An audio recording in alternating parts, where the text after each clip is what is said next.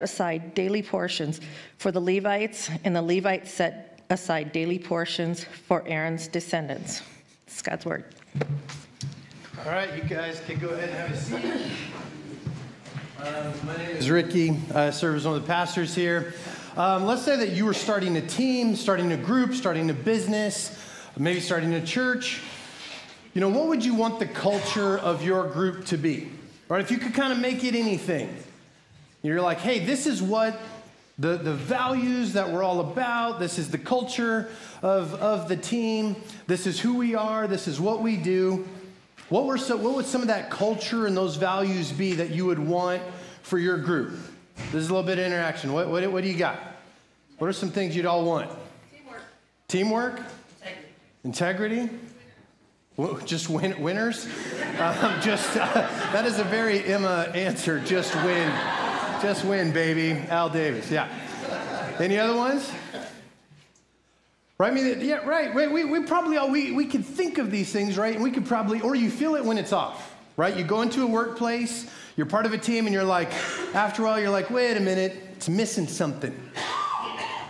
You know, we probably all pick these things because they're kind of, to a degree, at least some of them are kind of easy to see, right? Teamwork. Hey, it's not just me, it's the team. We care for each other. We'll actually help other people out. Integrity. People are playing fair. People are being honest. Humility.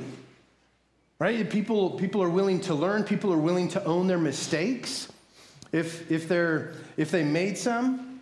You know, when Alex and I, you know, several years ago, we were thinking about, okay, what about for us as Citylight South, as we plant and God moves in the church, what are we hoping that God does? Not just like what programs are we going to do, but what culture do we want to be as a church? This is just who we are. And we thought, man, we want to be a family, right? We're not here to attend something so much. We're here to be something together, a family together that really cares for one another, that is moving into relationships with each other. We wanted a place where people could be vulnerable, right? We're all here because by ourselves, we're lost, broken, sinful people in need of a Savior, Jesus Christ. But a lot of times churches, you come in and it's like, hey, let's pretend everything's fine because we're awesome.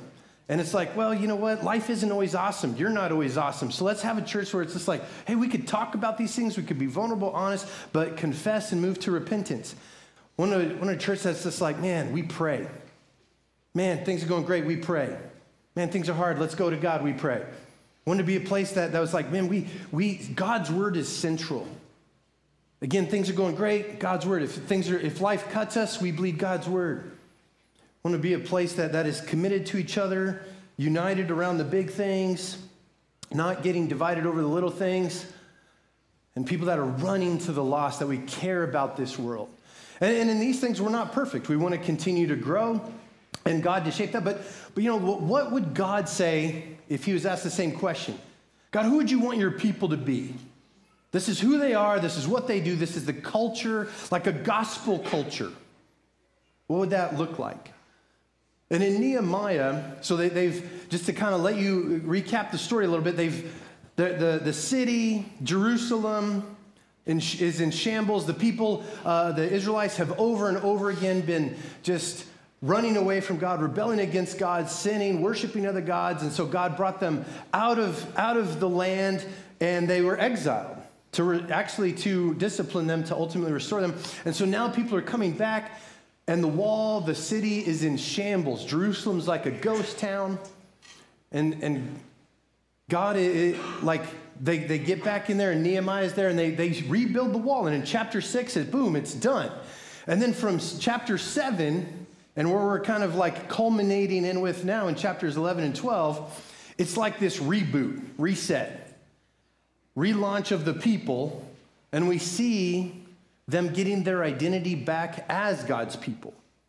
And so in this, chapter 8, we see, all right, we're going to be God's people, and we're going to read God's word.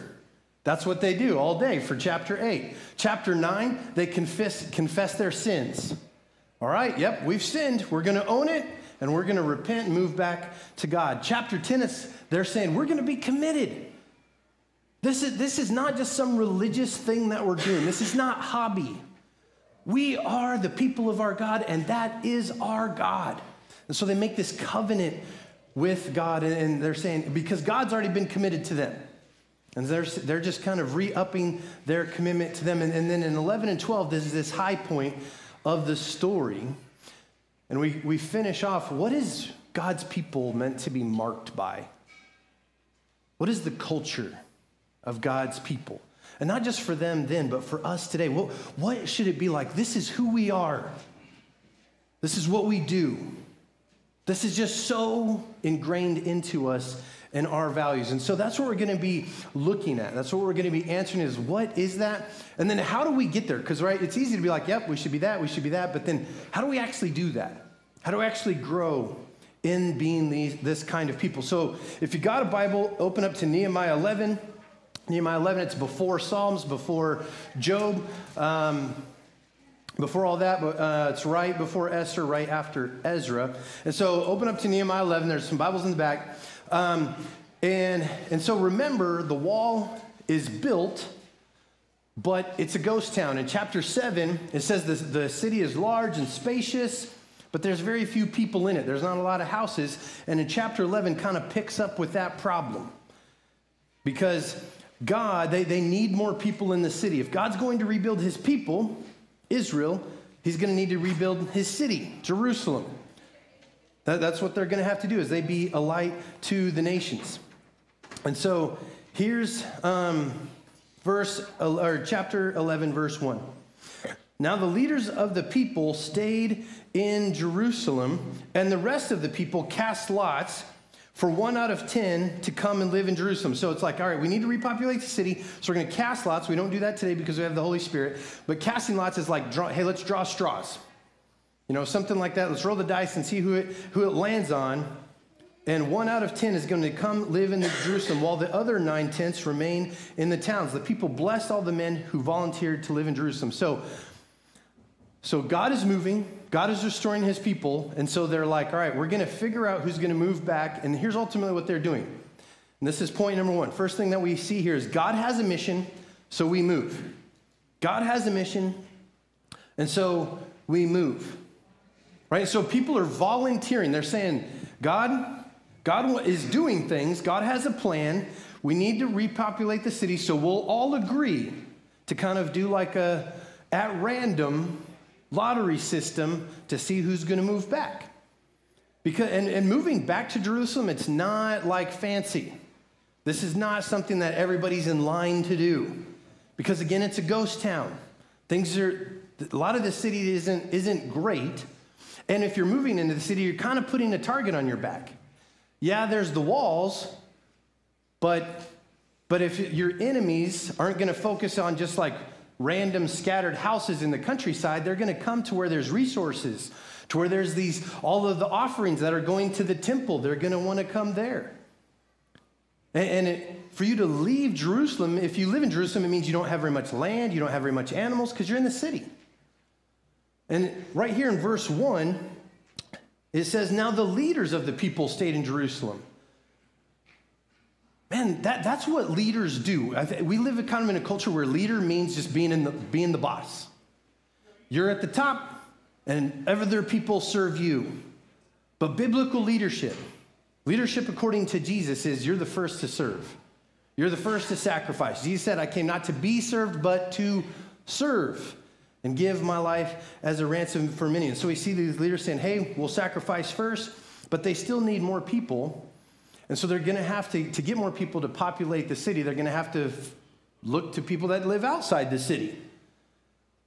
And hey, if you draw the short straw, you're going to move from wherever it is, somewhere else, to the city. I mean, have any of you ever moved? Right? Mostly all of us have sometime. When I was in college, moving wasn't that big of a deal.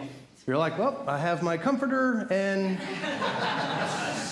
I don't know, box of cereal and a few, and a million underwear. That's like it. Easy. It all fits in the car. But we moved 5, 6 years ago, and it was awful. I mean, I can't imagine moving now with 3 kids. It's just like, oh gosh. And then you find all this stuff where you're like, where's this? Do we buy this? I hope we didn't buy this. Gosh, it's awful. But it's like a big deal. But for them, this is bigger, right? They can't just hop on Zillow and be like, where are we going to go? Right? They're not moving for a job. They're moving for a mission. Right? They're not going to a job. They don't have one waiting there for them. And so this is this big cost, big sacrifice. And so when they cast lots to see who's going, here's what they're all saying. This is their posture. They're saying God is going to decide who's going to move into the city, and whatever God decides, we will do. Whatever God decides. And why are they willing to do that? Because of God's kingdom, God's mission, God's purposes. God's on the move. So they're going to move with God. And so they're worshiping God with their lives, sacrificing for the purposes and the mission of God. And they're putting God's mission ahead of their comfort, ahead of their ease, ahead of their preferences. And I just want to say I'm thankful for you, church.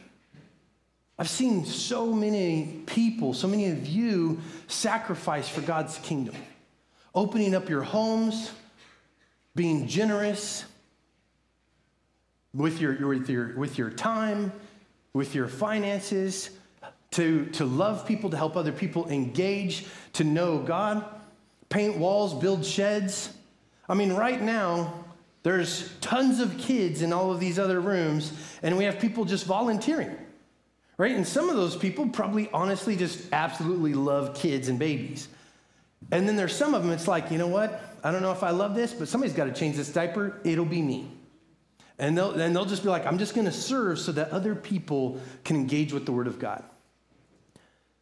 And they're doing this unglamorous thing for what God is doing. And so these people here in Nehemiah, they have their yes on the table so that they can worship King Jesus. And we all worship something. Right? We're all worshipers, everyone. Right? The person in church is a worshiper, the atheist is a worshiper, the lady that's giving you coffee is a worshiper. Everyone's a worshiper. And so the question is what are you worshiping? Right? What are you giving worth to in your life, significance to, glory to? Right? We're built for this vertical relationship with God so that we know Him, that we're giving Him like the only thing that's actually big enough for us to have our life about, for us to put our soul on, is God. And we're built for that relationship, but sin gets into our lives, and usually that sin causes us to have this inward bent. We start worshiping our wants, our own desires. Right? We could come on a Sunday, we're going to sing and worship Jesus, and it's really easy to pivot the rest of the week away from Jesus. And so we're all worshiping something. And so if you're like, well, okay, well, how do I know what I'm worshiping? Here's a question that you could ask yourself to help you know, what am I worshiping? What do you willingly sacrifice for? Right? What do you sacrifice to make sure that you can do that, have that, participate in that, whatever it is? What do you sacrifice for? Right here, they're sacrificing their lives for God. They're worshiping God with their lives. What do you willingly sacrifice for and you hold as central to your life? And if you're like, yeah, it's Jesus, then is there any evidence in your life that you're willingly or actually doing hard things to live for Christ? That you rearrange your schedule, your wallet, your life around God and what He wants to do in your life and through your life. Are you willingly to do hard things for your life, for Christ? Right? Hey, do you have time for like a Bible study to get together and dig into God's Word? No, I don't really have time for that. All right, hey, are you willing to give, to God, to worship God and to give to His mission? My budget, no, I don't think that. I don't think I got that. Well, hey, what are you willing to do for Christ? I'm willing to sit in a service and listen to a sermon 1 or 2 times a month. I don't know if that's what Jesus came and died for. right? Yeah. Right? And this isn't to like guilt trip you. Because Jesus, he invites us into a greater joy. Right? This isn't just about like fall in line, do something. Jesus is inviting us into a greater joy than your career, than your activities, than your hobbies, even than your pocketbook or your nice house. He's inviting you into a greater joy than just like kind of some check boxes in your life. He invites us to himself, to knowing him, to be loved by him, and to pouring our lives and joining him in what he is doing in this world, his mission. And so God has this mission, and we move with him. We reorient ourselves to what he is doing. And chapter 11, if you go, I mean, like, we didn't read it, but there's just names. And some of you are like, thank gosh we didn't read it. Right? And pretty much the rest of chapter 11 is all these people that sacrificed and moved into Jerusalem for what God was doing. And God, in his sovereignty and his grace, was like, let's put these names down because God sees our faithfulness. Right? Even though he's the one that empowers us to actually obey and follow him, God is like, man, he sees and cares about our faithfulness and our sacrifices. So we move with him. Next thing that we see in chapter 12 is God works, so we worship joyfully. Second thing, God works, so we worship joyfully. Verse 27. At the dedication of the wall of Jerusalem, they sent for the Levites wherever they lived and brought them to Jerusalem to celebrate the joyous dedication with thanksgiving and singing accompanied by cymbals, harps, and lyres. The singers gathered from the region around Jerusalem from the settlements of the Nephitites. I said that wrong. And then they come from all of these places and they worship God. I mean, notice something. The wall was built 5 chapters ago. I mean, usually once you finish it, that's when you dedicate it. But the people don't dedicate the wall until they first dedicated themselves. It's just this picture of, man, God is going to rebuild his people from the inside out because this is bigger than a wall. And so this is the celebration. They've been dedicating themselves. And so Nehemiah, he gathers everyone. All of these Levites and these priests that would sometimes come into the city to serve and everything. He's like, no, come now. We're all gathering, all hands on decks. And so then we see in verse 31, then I, Nehemiah, brought the leaders of Judah up on top of the wall, right? The wall is so big, it's 9 feet wide. They could walk on top of it. And he appoints 2 large processions that gave thanks. One went to the right toward the dung gate. And so he gathers these 2 processions, these 2 choirs to go around the city and worship Jesus. One choir goes one way, the other one goes the other way. And just an interesting note here is that they meet these 2 groups, when they meet before they start going around the wall, they meet at the valley gate. Which back in Nehemiah chapter 2, when Nehemiah first gets to Jerusalem and goes out at night, so nobody sees him, and he goes out to inspect the city to see kind of like, hey, what's the shame and reproach of the city? He goes out through the valley gate. And so now, right, like Nehemiah's inspecting the city to see it's through the valley gate, to see the shame and reproach of the people. But now that things are restored, they meet back at the valley gate because it's like God has undone it. Just neat thing. And so when they march around the wall, and then they meet back, and then they go up to the temple, signifying that this wasn't done by their strength. This was done by God's strength. And this is about being a city of worship. And they're singing loudly. Look at verse 43. And I'd encourage you, underline, circle, highlight, verse 43. On that day, they offered great sacrifices and rejoiced because God had given them great joy. The women and the children also celebrated, and Jerusalem's rejoicing was heard far away. I mean, how would you like to be the church that woke up the neighborhood? Man, things are rocking. Whoa. You know what I mean? The rejoicing. I mean, this is like when you walk outside of the stadium and you could hear the crowd roaring. Music is filling the air. Man, people are worshiping. They're singing loudly. And even the people outside of the city are hearing their joy, hearing the worship. And here it even says, if you've noticed, it says women and children also celebrated. This is just showing and emphasizing that it's everyone. Because in that culture is typically, like you would expect, men, to be kind of more of the pace setters, more of the ones like, yep, we're going to step up and we're going to help lead this worship to God. And right today in our world, it's kind of, a lot of times it's the opposite. Right back then, it would have been normal for guys to set in the pace for worship. And a lot of times, like, in church world, it's like the ladies are setting the pace, which is still great. But guys, I just want to, just like a little side note, I would love to challenge you in setting the pace. I know it's not always easy, but you are influencing other people around you, influencing your family. And how can you set the pace in worship? Right? Because if you prioritize other things above Christ, you're leading people towards that end. Don't be shocked when they kind of think, well, God's just an option. And you're like, how could they think that?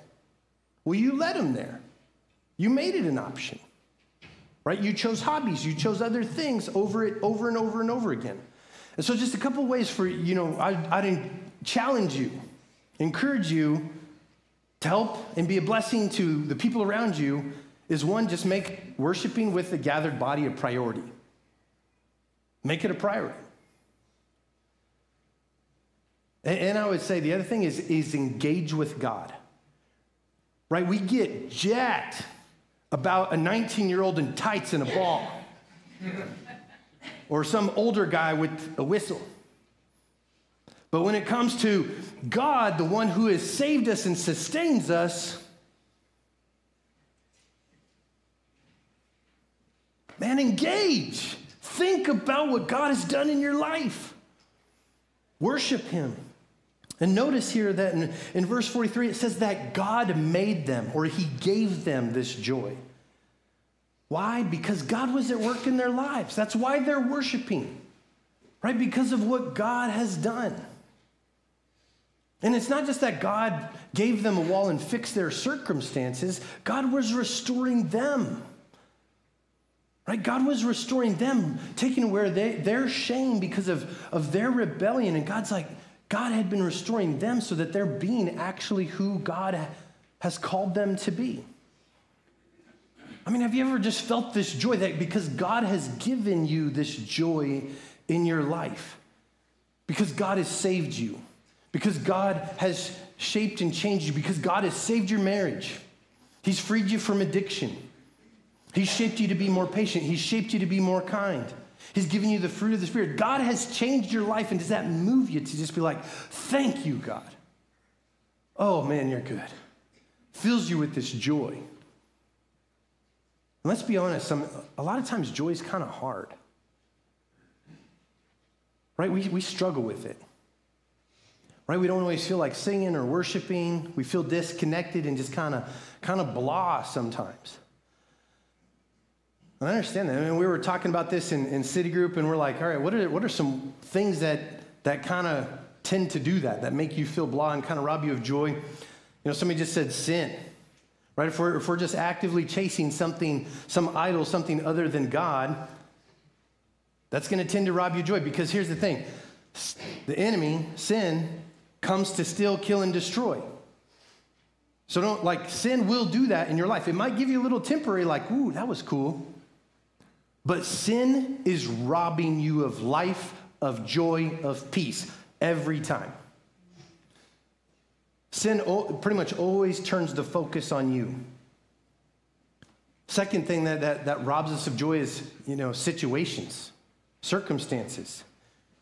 Right? When life is great, God is great. When life is rough, God's kind of rough.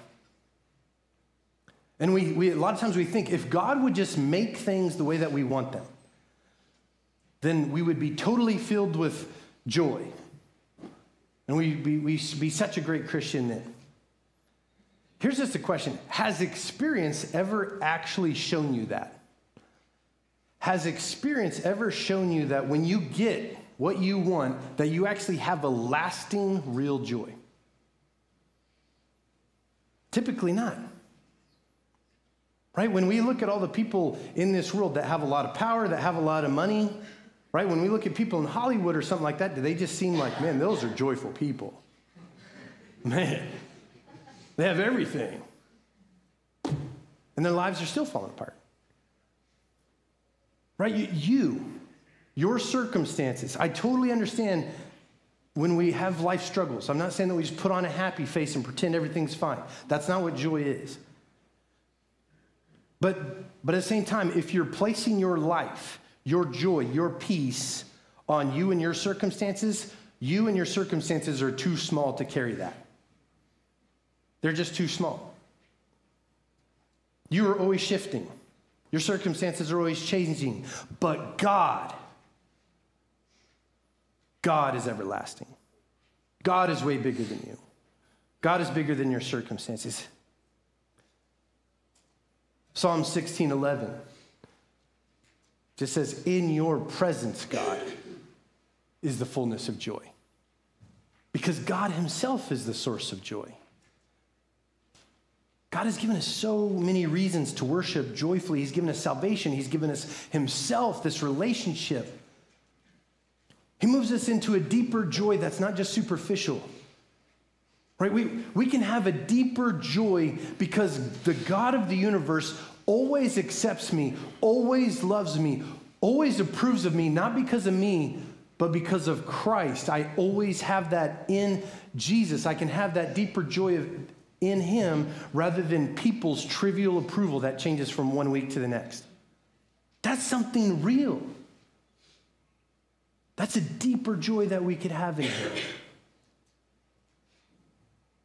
And so, how do we grow in that? How do we grow into having a deeper joy that's not just fabricated, that we're not just kind of like putting on a happy face? Couple ways, real quick. One of those ways, dig into God's word. And I know that sounds super churchy, and I'm not saying like, oh, if you just dig into God's word, it's magically going to make you joyful. Right? Reading for me is hard. It makes me sleepy. It's not a great thing for my job. And I sometimes just don't like to read. Right? But reading God's word is reminding me of truth about who God is. You want real joy, let God show you who he is through his word. What is true about him, what is true about you. Second way to grow in joy is thankfulness. Right here in Nehemiah, they're giving thanks. Even the two choirs that are marching around are, in your scriptures, it probably says that they are thankful processions. That's what they're doing. Thank you, God. Thank you, God. And that's leading them to have this joyful worship. Give thanks to God for who he is and what he's done in your life. And that could look in like a variety of ways. Maybe it's getting out into creation and just looking at how beautiful it is or the complexity of creation and just thanking God. Look at what you've made. Maybe it's being with just some good friends, enjoying some good food, and just thank you, God, for these people in my life. Thank you, God, for Mexican food. It's awesome. Right? Thank you, God, that I have clean water when I just go to my fridge, I have multiple places to get this clean water from, just like that. Thank you, God. Thank you, God, that I have a roof over my head. Thank you, God, that I have the ability to move, to work, to think. Thank you, God, that I have easy access to your word. Thank you, God, that I know that if something happens, I have a church, a body, a family that will help me, that will come around me. And that, God, thank you that my approval of you today does not depend on just how good I am, that I'm performing for you. But God, you love me because of Christ, because that's who you've made me. I'm your son. Thank God for all those things, because here's what thankfulness does. It shapes your perspective. It shapes the way that you see God and the world. Because here's something we're real easy to do.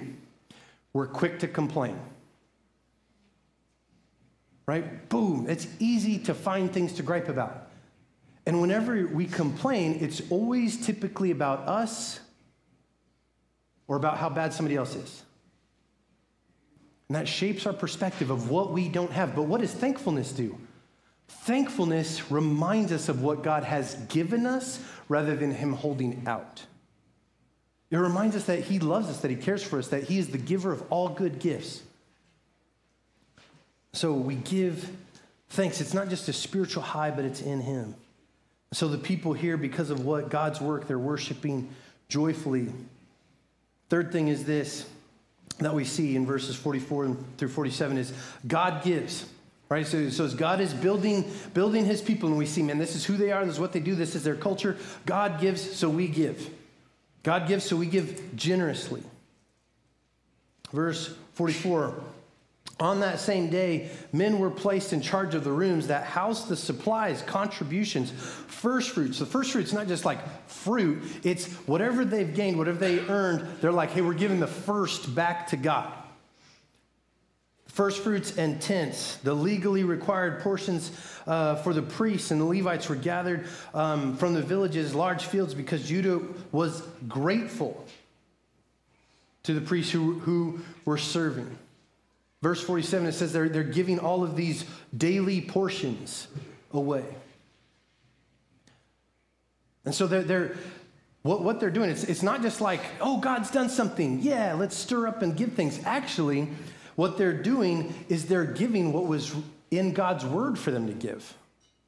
They're going to God's word. All right, God, you've said this. We're going to, because you've given, we're going to give. We're going to follow. We're going to obey. And remember, back at this time, it's not like people are rolling in the dough.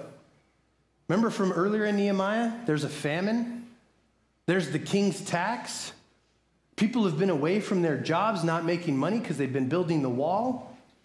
But this is what their lives are about. God, you are doing something. God, you have done something. You've given to us. And so, God, we're going to respond to you in worship by giving generously. They had gone so long without a temple.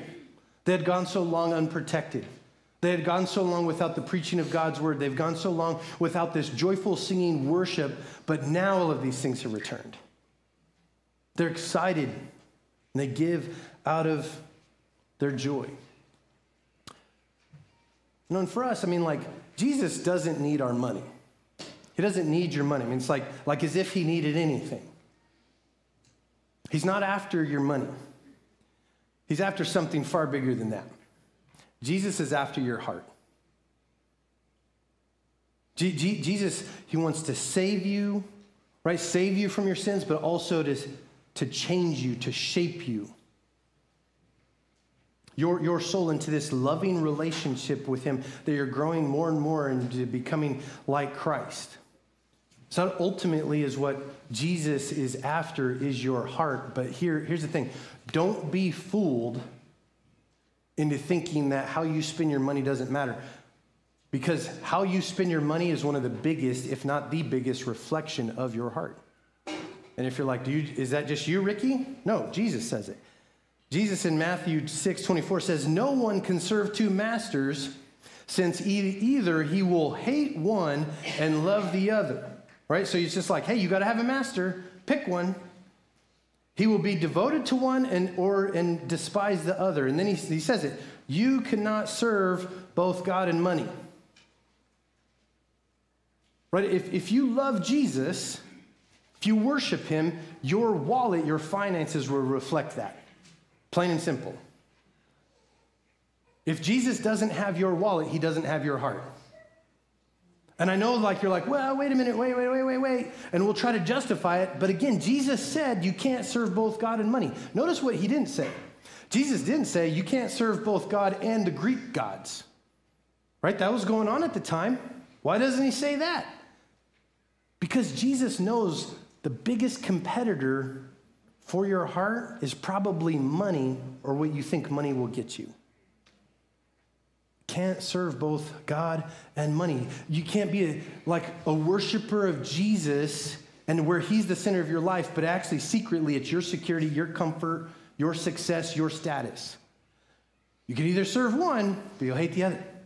And notice when we get mad at God,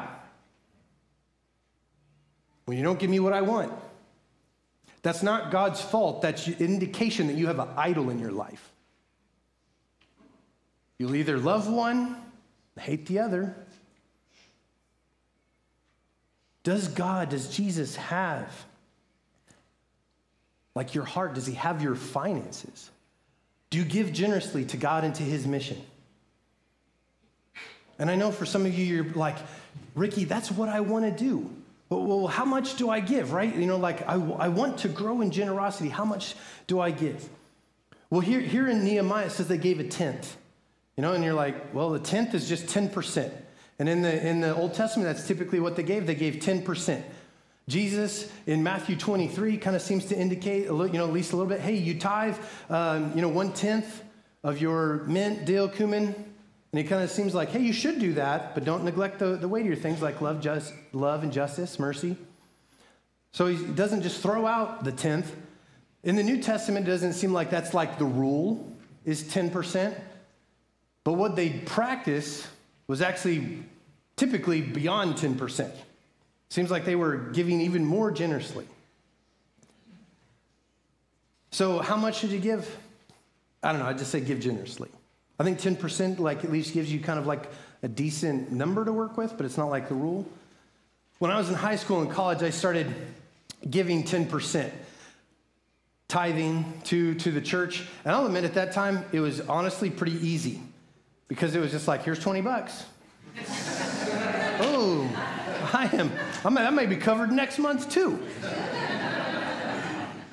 And then later on, I get a salary job. Shortly after that, Christy gets a teaching job. And then all of a sudden you're like, wait a minute. Hey, that $20, Phil, I'm noticing the gap now of 10%. I don't know if I like that. And I'll just admit, I didn't want to give it. I didn't want to do, this was now like $500+.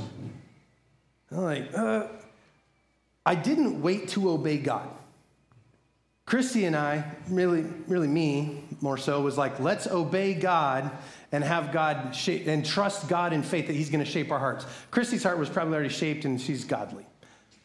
And I'm like, I need a little bit of time. But we're just like, God, we're going to trust you in this. And so for you, maybe you make a lot and you need to trust and be generous and know that God has given you a lot so you could give a lot and praise God for that.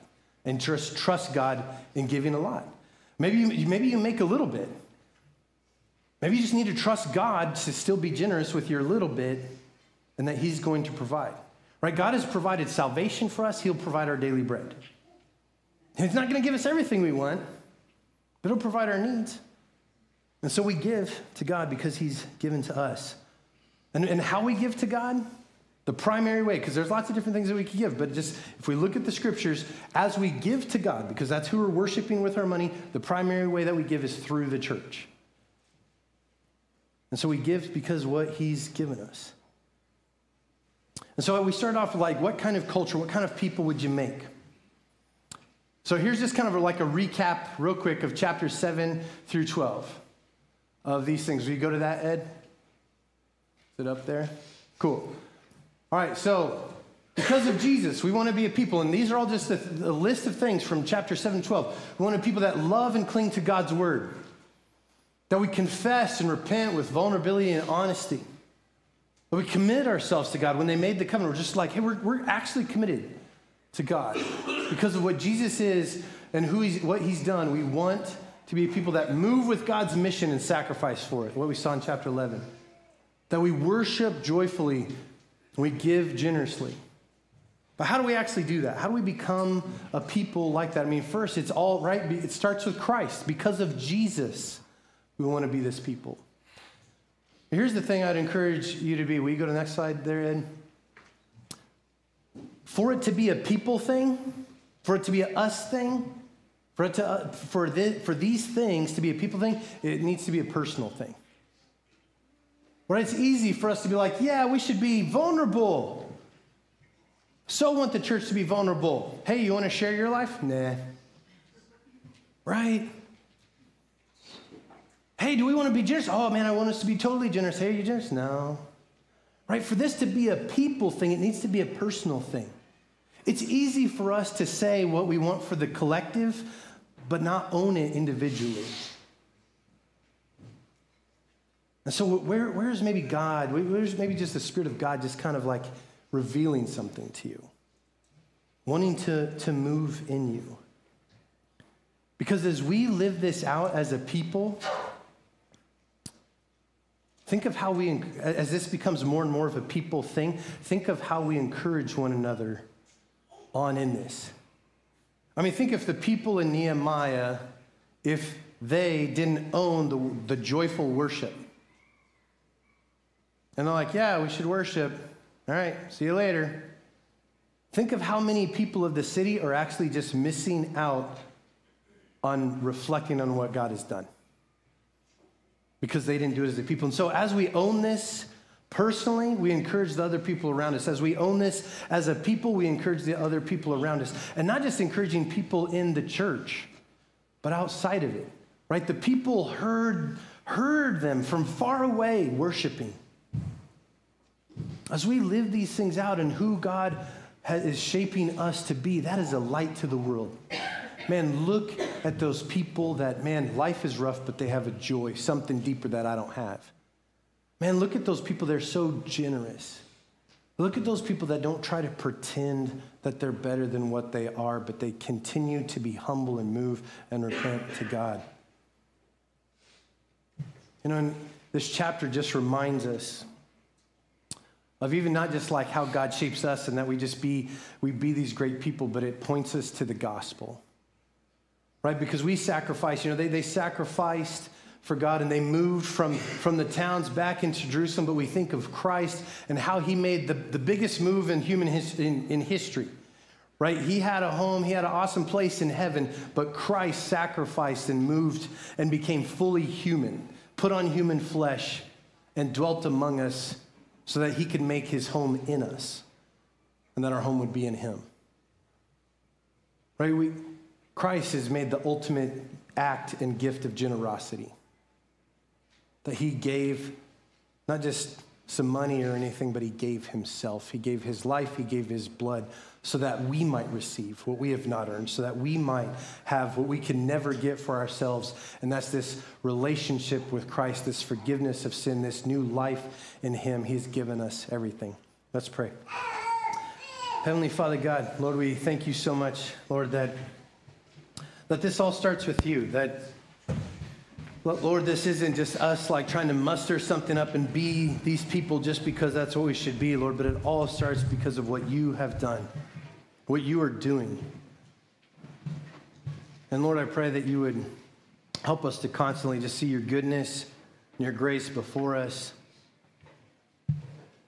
And Lord, I pray that in this, Lord, that you would shape us, Lord, to be the people that you're moving us, that you're transforming us to be. Lord, so that we can be a light to one another, so we can experience more of life, joy, peace in you, and so that we could be a light to this world, that there are people that actually just look different and ultimately that we look like Christ.